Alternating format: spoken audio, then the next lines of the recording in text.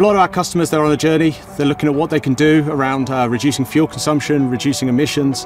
They're now looking to the future, and Pathfinder's here is a way we can demonstrate the future steps that they can take. This machine is our hybrid telehandler. This was built as a technology demonstrator testbed. The team came together to look at the best way to optimise the fuel consumption and the overall system cost and performance. We're really looking at trying to understand all those different technologies in this kind of energy transition as we move forward.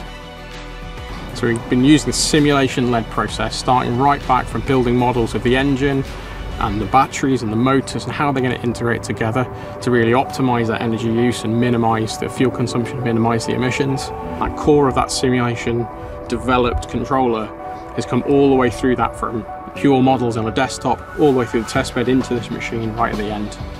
There are some real advantages with the architecture we've chosen on this particular machine. We've chosen to enable the engine to be stopped completely while the system still runs.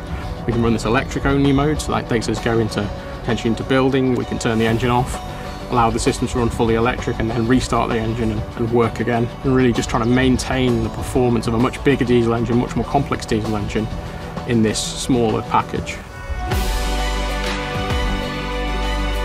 The big revelation for me was that we were able to take out a 75 kilowatt engine, replace it with a 55 kilowatt engine, and get the same performance by adding 20 kilowatts of battery output.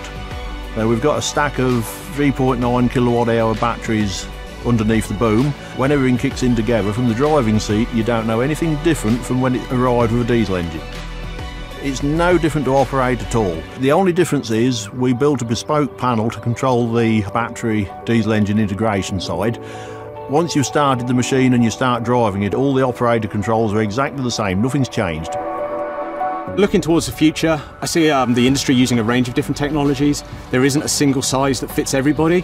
We need to have that broad spectrum of different solutions to suit different applications, different customers, different places in the world where they're being run. You know, different regions have different requirements. You need some people that understand how these different systems work together, how to optimize the systems, and that's something that our customers can leverage from within Perkins. If they want to give us a machine and work with us to do the updates and to add in like a hybrid system, for instance, we're happy to have their machines here on site and put it together for them, give it back and allow them to try it and let them see what the benefits are for themselves.